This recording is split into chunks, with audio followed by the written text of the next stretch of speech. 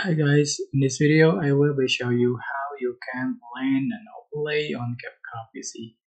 So I'm going to select one photo as the main clip and select one photo as an overlay, just put on the top other video, and I'm going to cut out, select chroma key, select graphic, select color to remove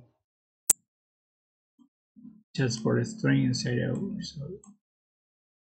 And go to basic, so check mark for plane and select a mode plane, like so. I select this overlay, you can see like so.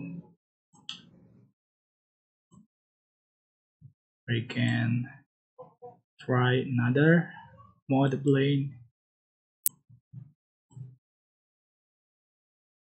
so here we go. That's how to blend an overlay in CapCut PC. Don't forget to click like, comment, share, and also subscribe to this channel. If you have any question, please leave in the comment section down below.